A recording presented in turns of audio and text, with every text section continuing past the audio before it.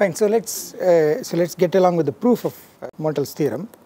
See, so the key point that you have to remember is that the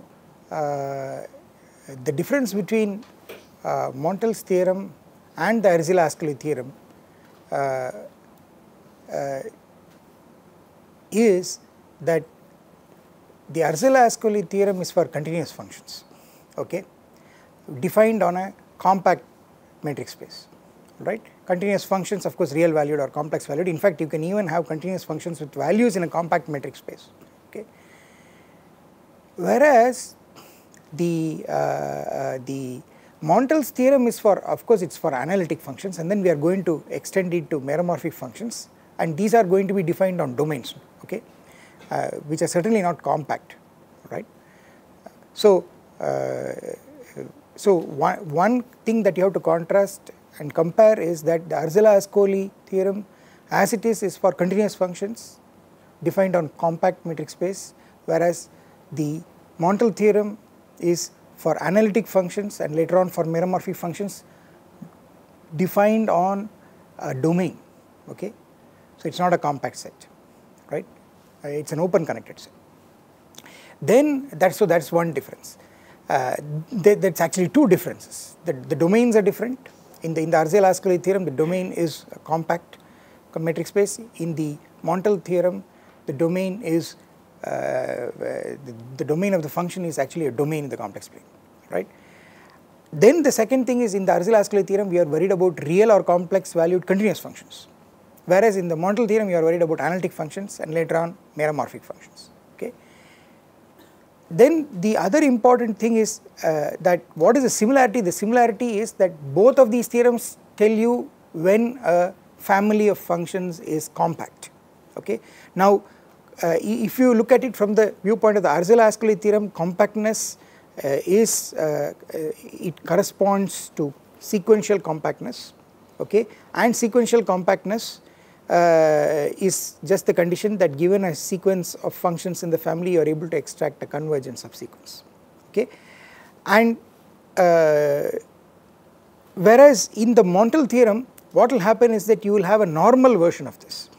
So the Montel theorem will tell you that you are given family of functions is compact in the following sense, that given a sequence in the family, you can extract a subsequence, but now this subsequent is not convergent in the sense of functions, that is, it is not uniformly convergent on your domain, but it is uniformly convergent only when restricted to compact subsets of the domain, that is normal convergence, okay. So that is the difference. So in the Arzelà-Ascoli theorem, what you get is convergence with respect to uniform convergence, okay, and that means it is uniform convergence on the whole space, whereas in the context of the Montel theorem, what you will get is convergence with respect to only compact subsets, that is normal convergence, okay. So that is the subtle difference that you have to understand, and but the punch line is that in the Arzelà-Ascoli theorem, you need, for this compactness or sequential compactness, you need the two properties of the for these functions in the family to satisfy. One is uniform boundedness, okay. The other one is equicontinuity, all right. But this is for continuous functions in the Arzelà-Ascoli theorem case. But if you come to the Montel case, okay, equicontinuity is free. It comes because you are looking at analytic functions. Because you are looking at analytic functions, you know that the derivatives of the functions are the derivatives are expressible using the Cauchy integral formula, and then you can estimate the integrals, and therefore you get the so-called Cauchy estimates, and the Cauchy estimates will tell you automatically that the derivatives are bounded, and it is a natural fact that whenever the derivatives are bounded, the original functions are themselves equicontinuous. So equicontinuity comes for free, it comes automatically for if you are looking at analytic functions. But if you are looking at that is in the context of Montel's theorem. But if you are looking at the context of the Arzelà-Ascoli theorem, you have to give equicontinuity as an extra condition, because all you have is continuity to begin with of the functions. Okay, so so I was so the first point I want to show is that this family, I am starting with the domain D in the complex plane, and script f is a family of analytic functions on D. And it's normally uniformly bounded, so it's uniformly bounded when restricted to any compact subset of D, and I have to show that given a sequence in the family, I must be able to get a subsequence that converges uniformly on compact subsets. Okay, and the first thing I will show is that equicontinuity is automatic. Okay, so so for that, pick a point Z not belonging to D. Okay, choose rho greater than 0, so that the closed disk centered at Z naught radius rho, the set of all points in that closed disk is inside D. Okay, you can do this because D is an open set. Of course, I am working with a non-empty open set. Okay, so D is an open connected set. So you give me a point of D. By openness, there is always a small disk surrounding that point which is also in D, and I can take a smaller disk along with the boundary inside that disk. Okay, so I can find this rho. Alright. Of course, you know the reason why I am including the boundary is because I want a compact set. Okay, if you take a closed disk, it's both closed and bounded, so it's compact, and then I can use the hypothesis that the family of functions is then uniformly bounded on this compact set. Okay, so let M be a uniform bound for all. Let M be a uniform bound for all f belonging to script f inside mod z minus z naught less than or equal to rho. Okay. So what does this mean? This means that mod f of z is less than or equal to m for all f in script f and for all z with mod z minus z naught less than or equal to rho.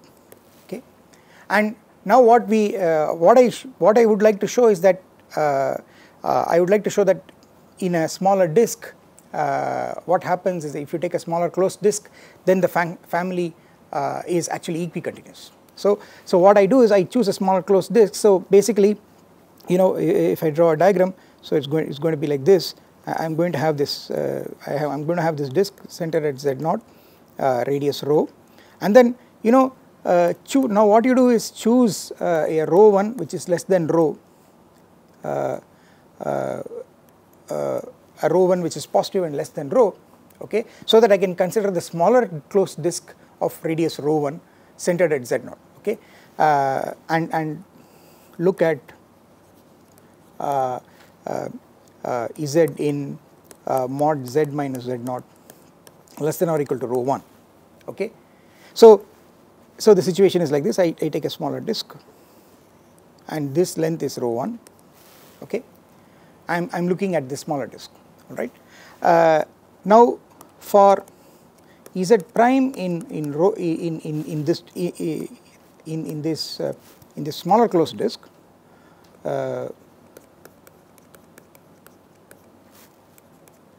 by the Cauchy integral formula,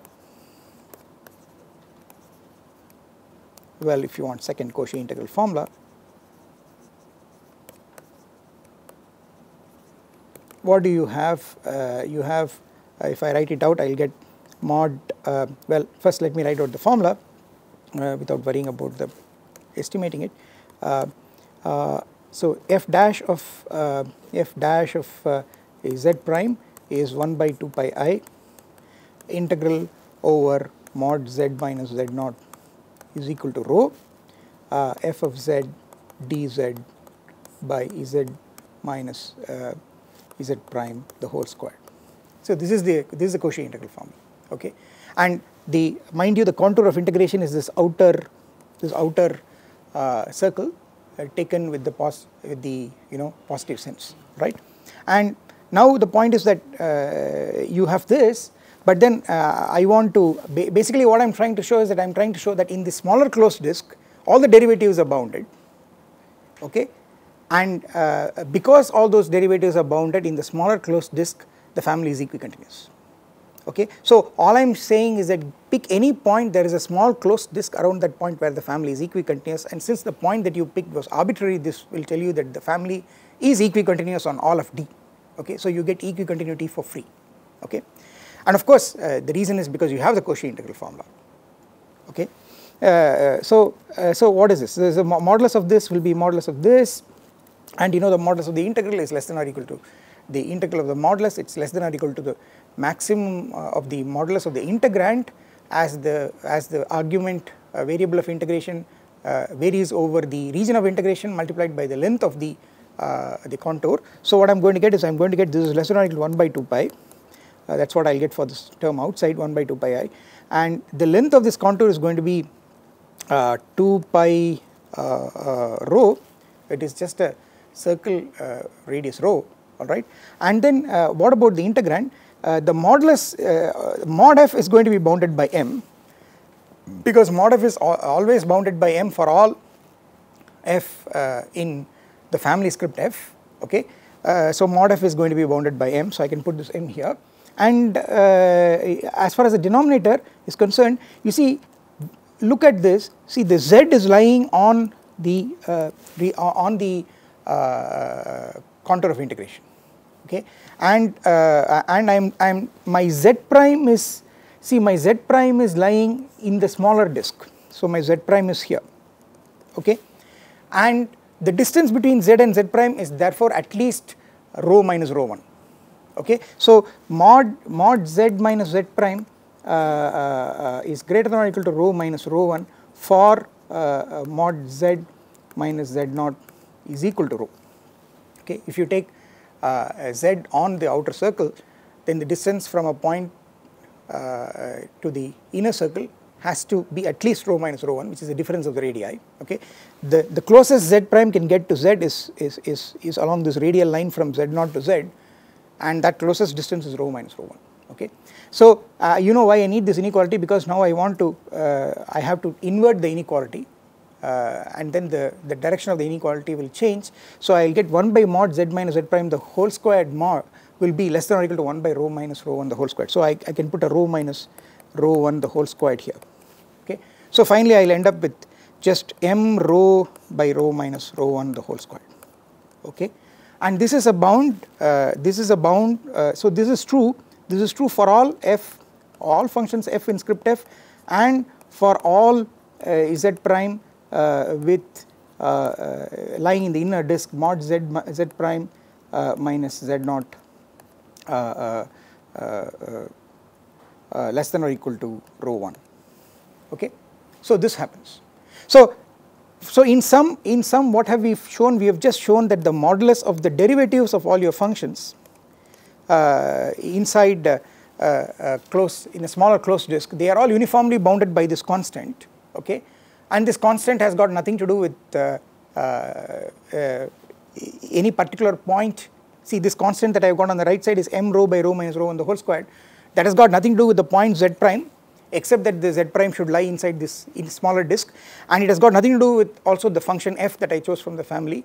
So it's a uniform constant. Okay, so what you have shown is that the because of analyticity, the functions, the derivatives are bounded. Now because the derivatives are bounded, you get equicontinuity. And how is that? You get that by actually integrating these functions.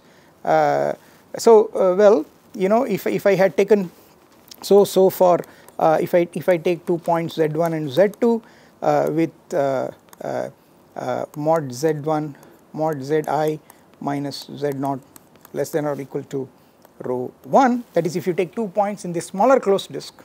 Okay, you take 2 points z1 and z2 in this smaller closed disk, then if you fz1 minus fz2 is nothing but the result of integrating from z1 to z2 of f dash of z dz. Okay, this is because of this fundamental theorem of integral calculus. The moment the function has an antiderivative, then the integral is just the difference of evaluation of the function at the final and initial points. Okay, so you have this, but of course the path of integration here really does not matter so long as the path lies inside this closed disk, and it's well, you know, I am taking the path to be the straight line segment from Z1 to Z2. If I take that straight line segment path, then what will happen is that, well, if I put a mod to this, I will get this is less than or equal to mod f dash of z, okay, which is now I have got a bound for that, and mind you this z is lying on the path of integration, and therefore it is inside this smaller closed disk, so this bound applies. So I will get this m rho by rho minus rho 1 the whole squared, this is the bound for f dash of z, okay, and the length of this contour from Z1 to Z2 is just the length of the line segment from Z1 to Z2 that I am choosing, and so it will be a mod Z1 minus Z2. This is what I get. Okay, so now that's it. This gives me equicontinuity because for epsilon greater than 0, choose delta to be less than, you know what to do. You have to choose it to be less than rho minus rho 1 the whole squared by m rho times epsilon. You choose this. Okay. Then mod Z1 minus Z2 less than delta will imply that mod fz1 minus fz2 will be less than, you look at this quantity, I have to replace this mod z1 minus z2 by the bigger quantity rho minus rho 1 the whole squared by m rho epsilon, okay, and I will get less than epsilon. Okay. So basically this is true for all Ez1 and Ez2 inside mod z minus z1, mod z minus z0 less than or equal to rho 1. Okay. So what you have shown is that given any 2 points, the moment 2 points inside the smaller closed disk are lesser than delta, the function values are lesser than epsilon, and this works for any 2 points and for any function. So you have shown a kind of you have shown a uniform equicontinuity of the family inside this smaller closed disk. Okay, so thus script f is equicontinuous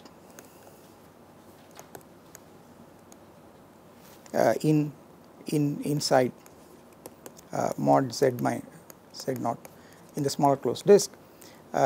Since z0 was arbitrary,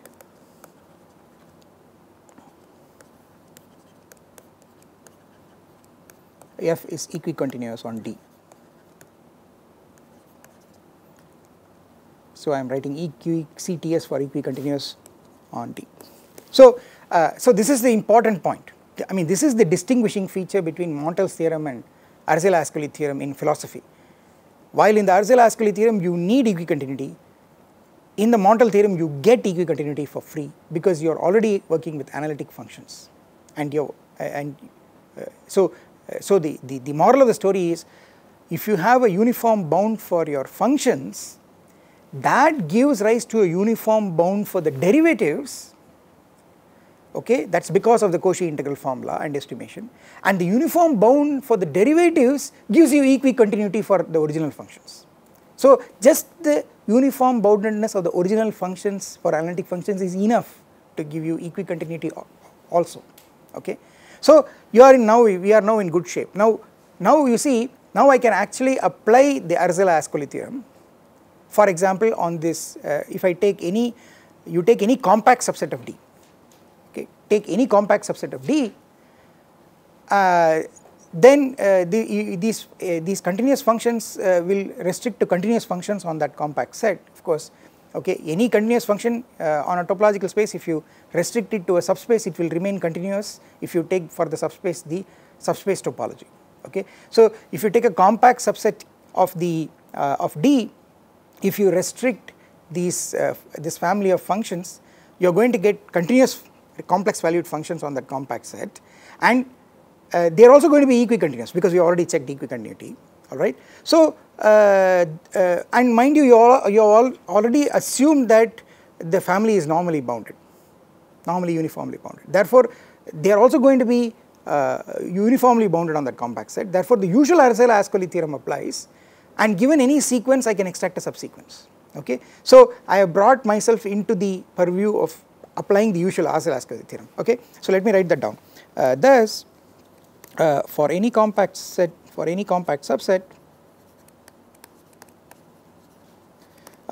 K in D, the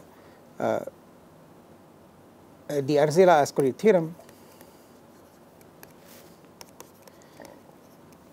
theorem applies to give a convergent subsequence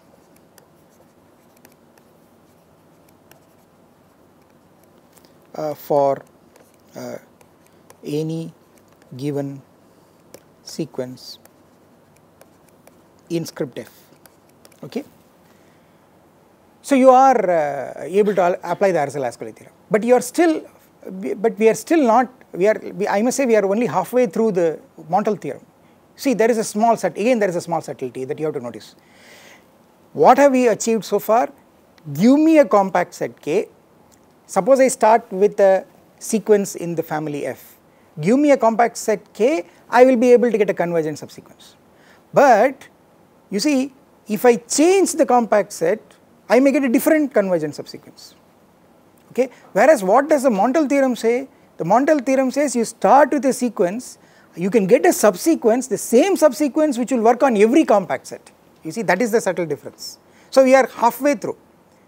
For given a sequence in F, in the family script F, you can always extract a subsequence which converges on that compact set. But if you change the compact set, the subsequence can change. What Montel theorem promises is one subsequence that will work for all compact sets. Okay, and the way to get that is it's a very clever thing. It's again a diagonalization argument. Okay, if you go back to the Arzelà-Ascoli theorem, we use a diagonalization argument. Actually, in the proof of the Arzelà-Ascoli theorem, one way where we tried to show that, you know, if a family is equicontinuous and uniformly bounded, then it is sequentially compact or compact. So what we did was we took a family of continuous functions in that family, and we tried to extract a convergent subsequence. But since we were in a closed subspace, we just contented ourselves with extracting a Cauchy subsequence. Okay, but the point is, how did you get this Cauchy subsequence? We knew that the metric space was on which the functions were defined was compact, so we knew it's separable. So we took a separable dense subset. We took a countable subset of points x1, x2, x3 and so on, which was dense, and then what we did was we took this sequence, first applied it to x1, okay, and by boundedness this gave you a subsequence of functions which converged at x1, and then we applied that subsequence of functions to x2, okay, and again being bounded we got a further subsequence which converged at x2, and then we did this process ad infinitum. Okay, we got a matrix of functions, and then we took the diagonal sequence, and that diagonal sequence was a sequence of functions that converged on this countable dense subset, and then we used equicontinuity to interpolate and to conclude that therefore this diagonal sequence converges on all of x and uniformly. Okay, that's so this is, you see, the same kind of diagonalization argument we'll use now. Okay, and and the key to that is a special construction. What you do is that you construct a sequence of increasing sequence of compact sets which fill out your domain D. Okay, so it's more like, you know, if your domain D, for example, is a whole complex plane. Okay, an increasing sequence of compact sets which fills out the complex plane will be just a sequence of disks, closed disks of increasing radii. Okay, so it's just that, but you'll have to take care about the boundary. Okay, so we'll do that. So let me write this down. Note that this convergent subsequence could change if K were changed, but Montel's theorem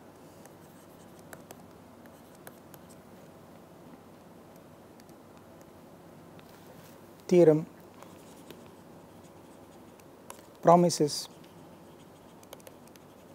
a single subsequence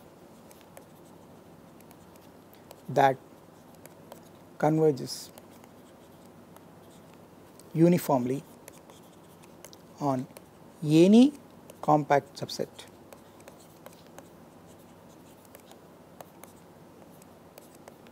Okay, so that's the subtle difference. So what we'll do is that, so I'm going to look at these sets Dn. So here is my set Dn. Here's how I define it. It is a set of all points in D with the following property: mod z is less than or equal to n. Okay, so it's a subset of the closed disk centered at the origin radius n. All right. So it's anyway this first condition tells you that each Dn is automatically bounded because there is this bound.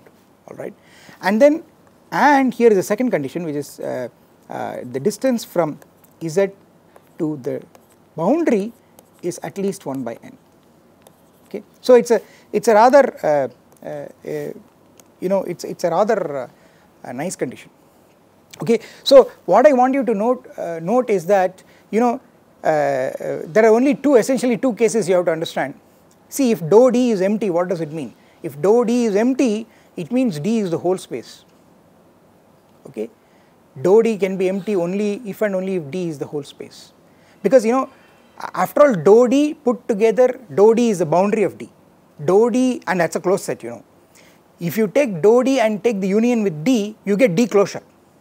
Okay, therefore dou D being empty is the same as D equal to D closure. But if D is equal to D closure, you are saying D is closed, but D is already open. D is both open and closed. Okay, and if it is non-empty, it has to be the whole space because the whole space is connected. Okay, so the situation that dou D is empty corresponds to D is the whole complex plane. Okay, that means actually you are looking at a family of entire functions. Okay, and in that case, this Dn is just the sequence of disks of increasing radius. Okay, and this condition will become useless. The distance between d, z and dou D is greater than or equal to 1 by n is superfluous. Okay, you write this condition only when it makes sense only when dou D is non-empty. Okay, if dou D is empty, if you want, define the distance to be infinity, so that infinity is always greater than or equal to 1 by n. Okay, if you want, but think of this condition only when dou D is non-empty. Okay, so what is it that you are doing? The reason why we put this condition is because you can't include everything in D. Okay, if you try to include everything in D, you will have issues if you try to because D is open. Okay, because D is open, basically I want all these Dn's to be compact. Okay, so the fact is that D is actually the union of all these Dn's. D is the union of all these Dn's. This is one. The second thing, or rather facts. The second thing is Dn is compact for each n. That is the second condition. And the third, this is the very important condition. Any compact subset is contained in some Dn. And any compact subset K of D is contained in some Dn. So this is the beauty about this collection Dn. And you see, it's this compactness that I am worried about. See, each Dn is automatically bounded. There is no problem about that. Each Dn is automatically bounded. So the only thing that prevents it from being compact is it not being closed. Okay, if you check that each Dn is also closed, then each Dn will become both closed and bounded, so it will become compact. Okay, now the big deal is it is for making sure that each Dn is closed that I have put this extra condition that D distance of z to dou D is greater than or equal to 1 by n. That's the reason I put. That's because you see, suppose my region is just unit disk. Suppose D is just the unit disk. Okay, suppose D is just set of all z such that mod z less than 1. Okay, then what is D1? D1 is D. What is D1? Is set of all points whose modulus is less than or equal to 1. Okay, that is if I forget the other condition. Okay, forget the second condition, that the distance from the point to the boundary of D is greater than or equal to 1 by n. Suppose I do not put that condition, and if D is the unit disk, then D1 is D. So D1 becomes the unit disk and it is not compact because it is not closed. Okay? So therefore, it is for the closedness of each Dn that you put this extra condition, the distance, you are throwing away part of the boundary. Okay, you are taking points from a certain particular distance 1 by n from that boundary, and you are not allowing points to go very close to the boundary. You allow up to a certain distance, minimum distance, which is 1 by n, and that condition makes each Dn closed. I mean, that is the significance of this condition that I have circled. Okay, so if you draw a diagram, you know, it's more like this. It's like you know, here. So let me draw somewhere here. So you know, suppose this is the plane, and suppose this is your domain D. All right, then you know what is D1? D1 is all those points which are lying in the. So let me draw this. This is too big. Let me get rid of this. Oops. So you know, so these are all the points in the unit circle. Okay, this is mod z less than or equal to 1, and so I'll also include the boundary because I have allowed less than or equal to 1. Okay, and then I am looking at all those points of D whose distance from I think I'll have to slightly modify this diagram so that I get a non-empty set. So let me draw something like this. Okay, so suppose this is my suppose this is my D. Okay, and mind you, D doesn't contain the boundary, so you know I should redraw this. I should draw it like this. So this is my dou D. This is the boundary of D. Okay, it's like a half plane except that the boundary is not a line, if you want. Okay, now what is D1? D1 is all those points lying in the closed unit disk, okay, whose distance from this boundary is at least 1. So if you actually calculate it, you see what you will get is you will get this.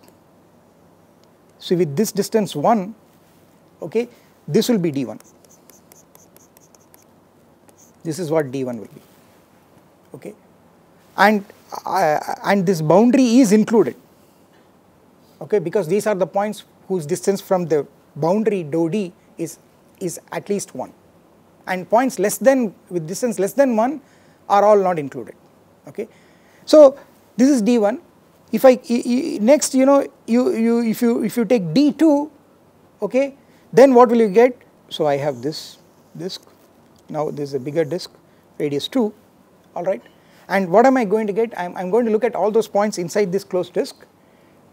Also for which the distance from the boundary is greater than or equal to half now. Okay, so what I'll get is I'll get this. So basically I'll get this. This region that I have shaded with vertical lines, that is going to be D2. Okay, so like this you can see that these, on the one hand, the DNs are becoming bigger and bigger so as to cover D. On the other hand, they are coming closer and closer to the boundary of D so that you don't lose any points very close to the boundary. Okay, this is what is happening. But but keeping all the Dn's away from the boundary by a distance of 1 by n is the condition to make them a closed subset, make each of these closed. Okay, so that is the reason each Dn is therefore closed and bounded. So each Dn is compact, and the union of all the Dn's is D. Okay, so you can make this, you can write out all the details basically using properties of basically using the fact that, you know, the distance function, the metric function is a continuous function. That's what you have to use if you write down everything in detail. Okay, the distance function is always a continuous function, so you have to use that. All right, and you can see several things. It's very clear that all the Dn's will cover D. Okay, because you give me any point of D. Okay, it has to lie in some big enough closed disk, some mod z less than or equal to n. Okay, and if the point is and it has to be at some distance away from the boundary, because D doesn't contain its boundary. It's an open set, so every point in D has to be away from the boundary. So you can always find every point of D in some Dn, okay. So the union of all the Dn's cover D, okay, and all the Dn's are compact. And what is more beautiful is you give me a compact subset of D. If you take a compact subset of D, such a compact subset will be in some Dn certainly, because it will be contained in some big enough closed disk, okay, and it will have, because it is compact, its distance from the boundary of D will be some finite quantity, okay. So it will be contained in Dn for n sufficiently large. So given any compact subset of D, it has to be contained in Dn for some sufficiently large n, okay. Therefore the beauty is that you have constructed this increasing sequence of compact subsets which cover the whole of D. And now comes the trick. What you do is, for each of these subsets you can apply the Arzelà-Ascoli theorem, okay, and then use a diagonalization argument and pick out a diagonal subsequence which will now converge on all compact subsets of D, and that is the sequence that is promised by Montel's theorem. So that is what I am going to write down. So so let me write this down. Let's go. Okay, so let me write it here. Let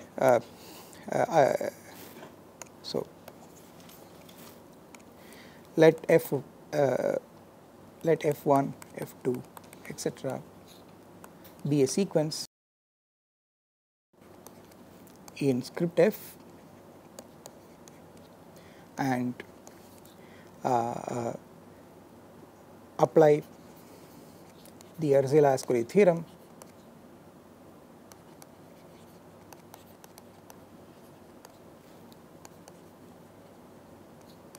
to extract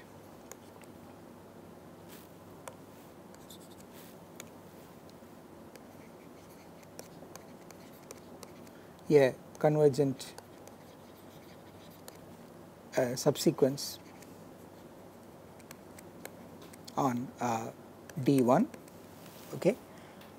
Mind you, D1 is a compact set, okay, it is a compact subset of D. So on D1 it is a compact subset, so it is a compact metric space, and therefore I can apply the Arzelà-Ascoli theorem, and on D1 I can get a convergent subsequence by, and here when I say convergent subsequence, is uniformly convergent, okay, because it is convergence in the space of functions. So extract a so here let me put uniformly, okay. So call that subsequence as f11, f12, f13. Now you see that you are in the diagonalization business, okay. Now what will you do? Now you take this subsequence f11, f12, f13 and again apply the Arzelà-Ascoli theorem to get another subsequence which will converge uniformly on D2, and call that as f21, f22, f23, okay, and proceed in this manner. And then you take the diagonal sequence will be a subsequence of the original sequence which will converge on all which will converge compactly, which will converge uniformly on all Dn's, and since any compact subset of D is contained in some Dn, therefore it will also converge uniformly on all compact subsets of D, and I am done, okay. So that is the trick. So let me write that down. Again apply the Arzelà-Ascoli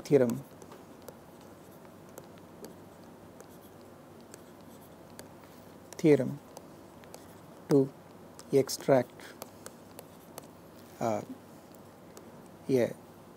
subsequence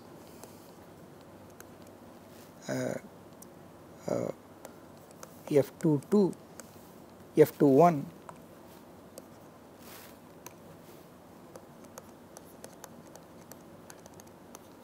that converges uniformly on D2, okay.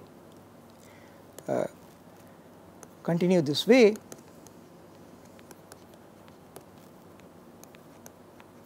to get fn1, fn2 that converges uniformly on, I should say, D1, D2, etc. Dn. So in fact I should not put comma, I mean instead of putting comma I can actually put union, union di I equal to 1 to n, okay, and that is it. So we are in the following situation.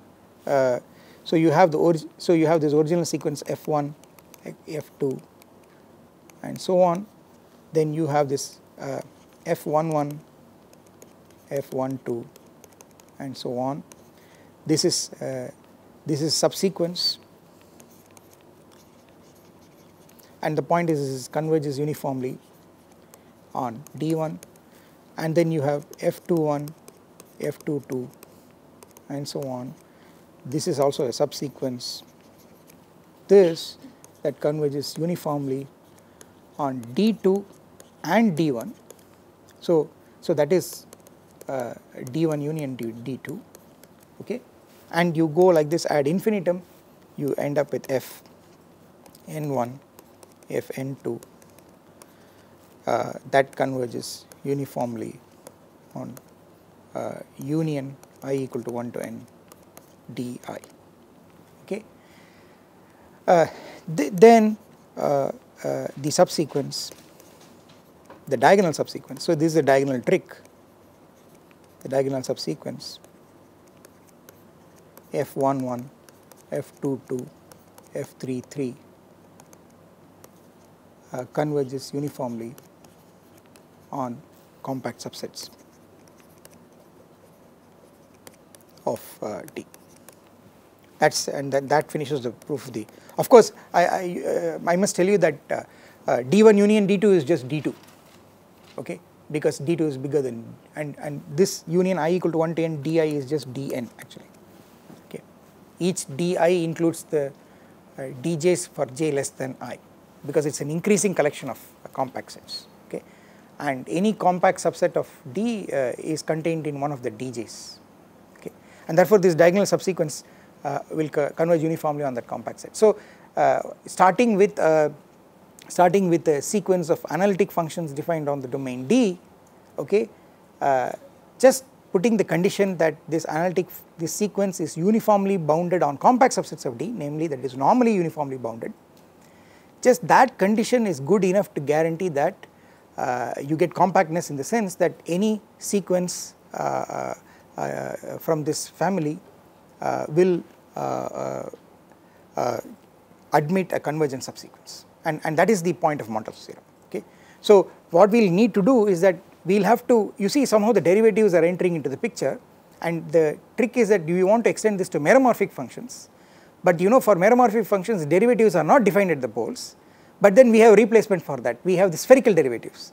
So the trick is that you try to get another version of this Montel theorem which will work for meromorphic functions, and you try to use a spherical derivative and still everything works, okay. So you get a Montel's theorem for meromorphic functions, okay, and that is what we are going to do next, because finally we have to worry about meromorphic functions for the proof of the Picard theorem.